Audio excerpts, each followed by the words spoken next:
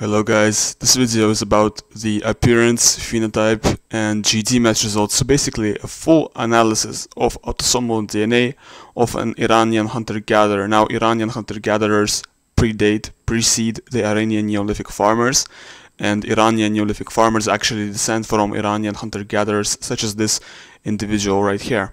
This is what he is predicted to look like with NOSHACOT. NOSHACOT predicts him to have brown eyes, snub-shaped nose, and black hair. The YSEC prediction, don't really pay attention to it. He wasn't genotyped for most of the important variations for YSEC.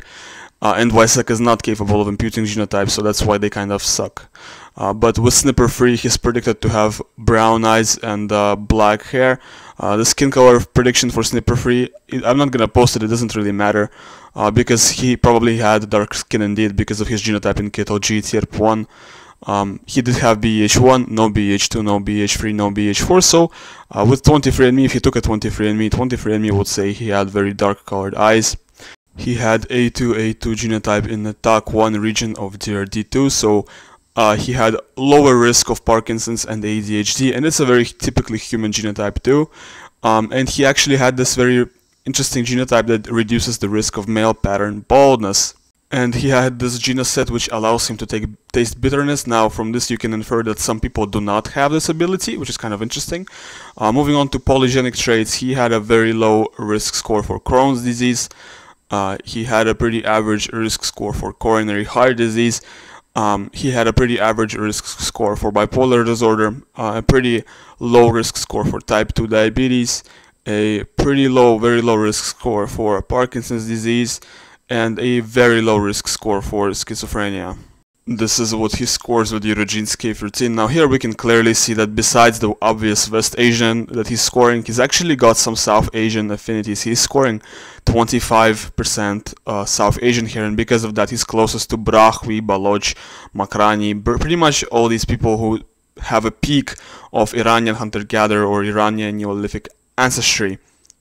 This is who he is closest to with the official G25 for the sample. Also closest to Baloch, Makrani, and Brahvi, kind of similar to what we've seen with Eurogene's K13 and the other calculators too. And with Eurogene's K36, he's scoring mostly South Central Asian, but there is also Armenian, West Caucasian, and North Caucasian too, and Arabian too, which is kind of a typical result. What's interesting data about this sample is that Caucasus hunter-gatherers tend to score mostly North Caucasian here, whereas Iranian Neolithic farmers and Iranian hunter-gatherers mostly South Central Asian.